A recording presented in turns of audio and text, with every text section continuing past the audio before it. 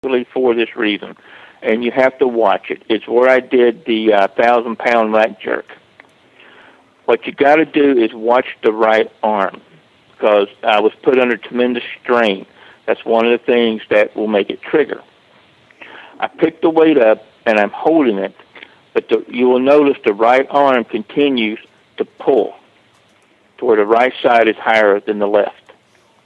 So it starts to wobble a little bit almost. Wow. Right. I was just about to lose it in my left hand as the right hand continued to pull upward.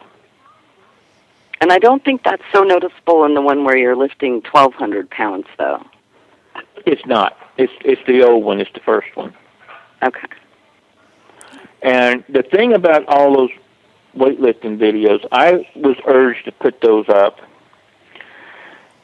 after we found out a couple of things. We knew about my neck. My neck was shattered at C2, 3, and 4. And, you know, a couple of the top neurosurgeons in the country, whatever, told me that basically I would remain I would remain partially paralyzed in my right side, and within 3 to 5 years would be like 80% paralyzed. That's how severe the damage was and still is to my neck, spinal cord, in the neck, and whatnot. And when we were doing the x-rays for the True TV show with Ventura, out of the blue, I decided to have them go ahead and x-ray my spine. This was a revelation for us. We did not know that the right side of my spine, from C5 down to about L2, had been crushed. Oh, my. You can see it on the x-rays. Every vertebrae on my right side, the right side of my spine, have been crushed. You can see it plain as day. It's like taking Play-Doh and making a spinal column and taking something, putting it on the right side and pressing down. That's what it looks like. Mm. And there's bone chips all the way down. And what that did for us is it at least partially confirmed a memory that we had of a crash that I was in several years ago, to where part of the fuselage landed on my back. Oh, man. Now, we'd never had any proof of that.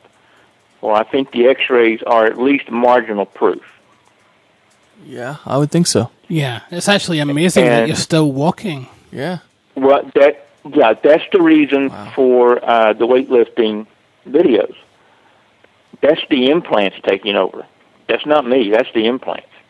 And another thing that Duncan doesn't talk about a lot, which I'd really like to mention, is this man is in constant, overwhelming, horrific pain 24/7. All the time. With the crushed spine, with the crushed neck, with everything else. He lives with pain every day. Yeah. That first show, he was talking about that and how he was pretty much, his best friend was Tylenol. You know, he was like living on the painkillers because he was just really having a rough time. And especially back then, he couldn't figure it out because this was all new. And he was just starting to get the flashes and just starting to put the pieces together.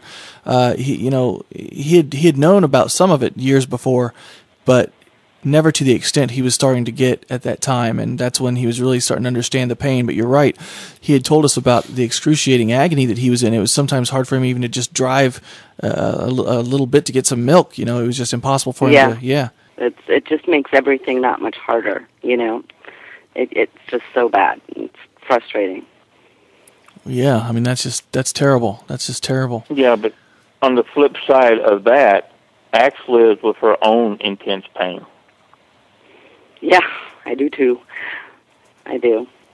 Well, what's that about, Axe?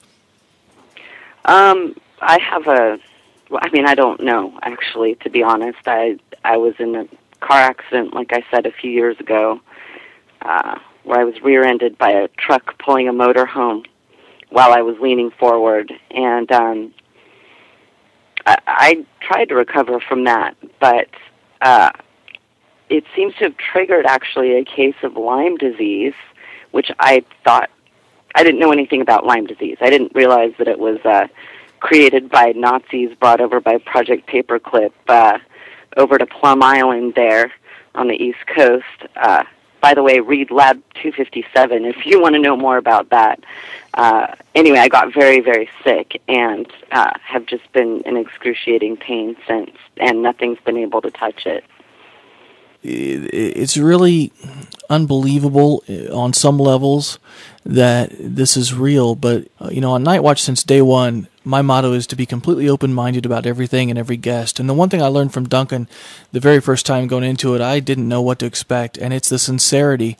And Axe, you have the same thing. I'm hearing it in your voice, the sincerity, the real life that's going on here, and it's easy to dismiss this as crazy, but the truth is, I'm learning every show. Truth is stranger than fiction, and it's really, really true that it is. And you guys are living proof of that. And we're almost out of time. And before we go, I really want to get all your information out there and all the things you wanted to promote for people to check out. Okay. I start with our website, which is very simple. It's just DuncanO'Finnan.com. And on the top of the page, you will find a link to the Light Warrior Academy. The Light Warrior Academy was the brainchild of Sensei Bill Handel. And what county is he in California? I can never remember. I don't know what county he's in. He's up near Red Bluff. Okay, close to Mount Shasta, up in that area. And the Light Warrior Academy is something he has asked us to help him with. And no way we're going to turn this down.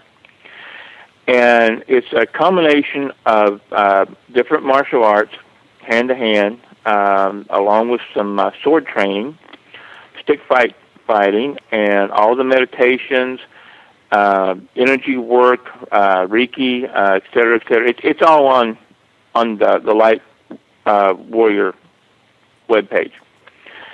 And what we're trying to do is give people, basically, let's say the people who are already awake or waking up to what's really going on around them, what we want to do is give them some tools to work with.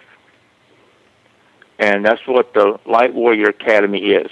You're not going to learn anything fancy. You're not going to learn jump spinning heel kicks or any nonsense like that you're not going to use for real anyway.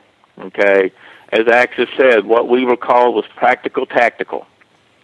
Right. And that's what we were exactly trained in. Exactly, and that's exactly what we're going to be training people in, is practical tactical. It's what works. There you go. Well, that's and really... it's all there on the front page. Just click on that link, boom, take you straight to it. Should be a bio there of Bill Handel, and our bios will be going up shortly. Yeah, Bill is a great guy, by the way. He's wonderful. He's helped us out, and we trust him completely. He has helped us out so much. He's really impressed us, and we just love him to death. And the main website is lightwarrioracademy.com. Lightwarrioracademy.com, okay. Mm-hmm. And the first seminar will take place in May in Los Angeles.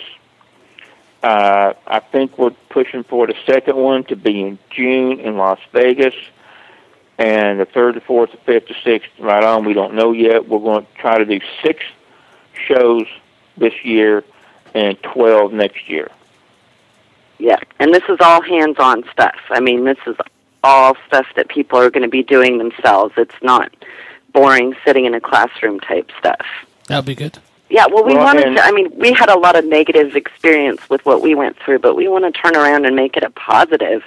And there are lots of positive things that we can do and help people with because of our training, and this is a perfect venue to do some of that. That's true. Exactly right. And like I said, everything that we're going to be teaching, and we will be doing the instructing. I get to teach the kickboxing. Well, Duncan, it has been an honor, my friend. Thank you for choosing us to be your farewell interview for a while, and thank you for always being such an amazing friend, for always blowing my mind. Axe, it's been a fantastic time meeting you here and talking to you, and I look forward to bringing you both back on as soon as you're ready to do another interview. Since you're kind of doing a farewell now, we get to be the return. Thank you so much, Todd. It was really great. I really appreciate it so much. Well, anytime, you guys. And Duncan, seriously, you take care of yourself, my friend. Yeah. No, we will. You take care of yourself and watch out tomorrow. Oh yeah, I'm looking out these great big bay windows right now for the Men in Black. I think we're okay for tonight. So, well, thank you very much, guys. You guys have a wonderful evening. Yeah. You too. Good night. Thanks again. You're welcome.